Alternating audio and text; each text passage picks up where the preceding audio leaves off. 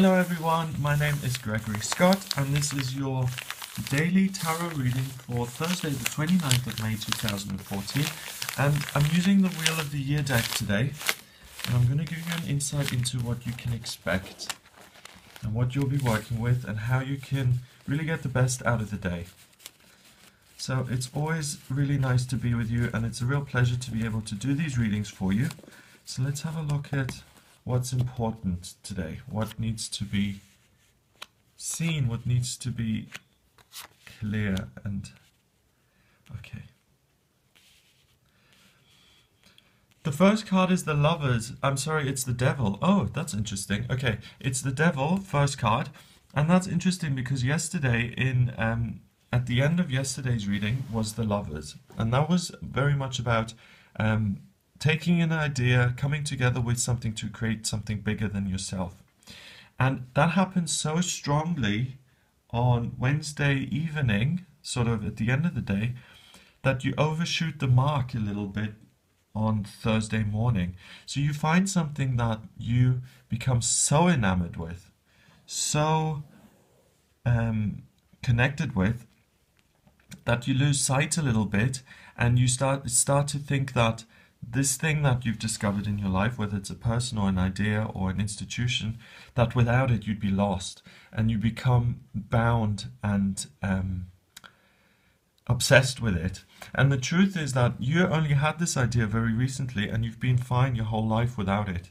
And the reason you had the idea anyway is because you connected with your higher self, you connected with the universe, and you asked for help, and you looked at what does my spirit want me to do? And then this thing appeared out of the ether and came into your life to help you.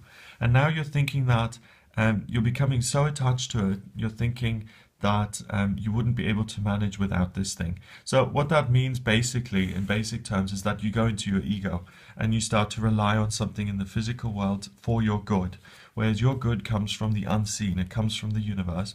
So the guidance here, the way to heal this, is to switch that thinking and to reconnect with spirit.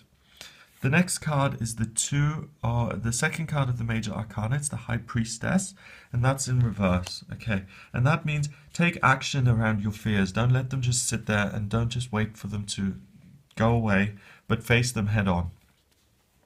If you don't face them head on, you'll start to feel like there's something wrong with you, there's something missing, you're not yourself. And it's a day of correction, really. So you connect with the ego again on this day.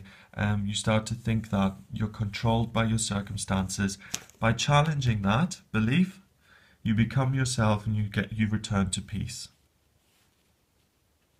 And that's it, really. So it's a day that's more about you and the way you think, and it's a process that more often you do this, this ego correction, the more adept you become at it, and the less you become attached to things, and the less you go off course.